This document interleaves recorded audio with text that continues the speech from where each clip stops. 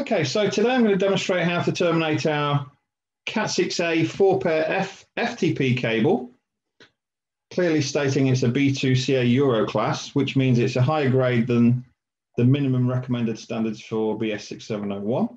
I'm going to show terminating that onto our shielded category 6A Keystone Jack, which comes with three elements: the jack itself, the cap or collar that goes on the end of the cable, and a piece of copper tape to hold the drain wire in place. And we're going to end up with something like this. We can clearly see a clip inside the keystone there, which makes contact with the copper tape at all times, so that when this cable is being maneuvered by the installer into either a faceplate or a panel, there's never any chance that we're going to lose contact between the shield and the actual connector itself. Now, I'm going to do the process, not at the speed an installer would do it, but a little bit slower so we can see what's happening. So I'm going to start off with the cable, and I'm going to take about 30 to 40 millimeters of sheath off. That's all I really need. Okay, and I'm left with an overall foil, a pull cord, which we're not going to use, so I'm going to cut that off. I want to remove the overall foil. And I'm left with 4 pairs, each inside its own aluminium foil and a drain wire. So the first thing I'm going to do on this occasion is deal with the drain wire. The drain wire has given us our earth continuity.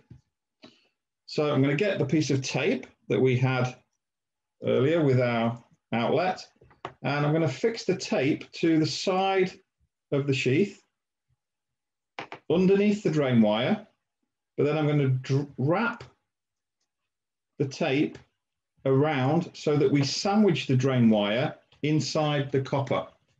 Okay, so we've got the copper against the sheath and the drain wire is sandwiched between 2 layers of copper. And I'm going to chop off the excess drain wire. Okay, so that's that part sorted. Now I need to take my individual pairs and remove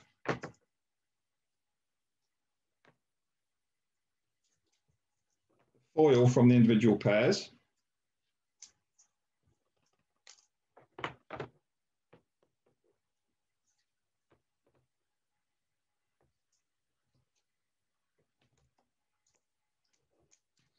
I'm now left with my cable, my drain wire is dealt with, and I've got my 4 pairs of cable. So I then want to get my cap, which goes on this way. And if I look at my color code, the blues and browns are obviously self-explanatory, but we do have the A and the B for the TSB terminating designations on the side. Obviously we're using TSB 568B. So we end up with a brown opposite a green and a blue opposite an orange. Okay, I'm going to put the cap over the cables so that it's just resting on the end. And then I'm going to form the cables into the relevant sides. Then going to put the cables into the grooves inside the cap.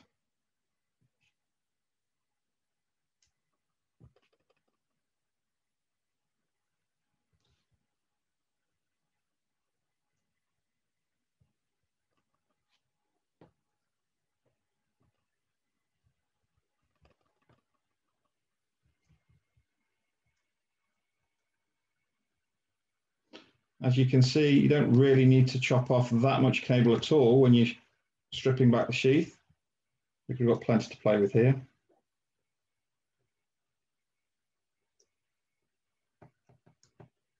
Once we have these cables in place, we can use our side cutters once we're happy with it, trim them to length, flush with the body of the cap. And it's quite important that they are flush. Double check that we're happy with everything. Then we get our jack. There is an arrow on the jack And there's also arrows on the side of the cap itself. So it'll only fit one way. We push them in place. Don't need much pressure at all. And then the two sides to the jack just push into place. And that's it. Finished.